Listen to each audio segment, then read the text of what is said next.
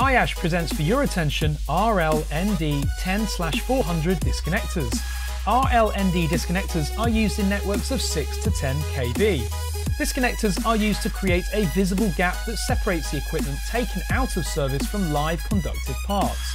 This is essential, for example, when putting equipment into repair for the sake of safe working.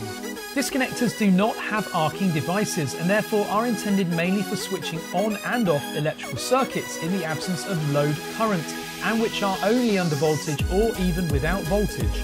In the absence of a circuit breaker in electrical installations of 6 to 10 kV, it is allowed to disconnect and disconnect small currents that are significantly lower than the rated currents of the apparatuses. AESH also provides service including the replacements of parts and components.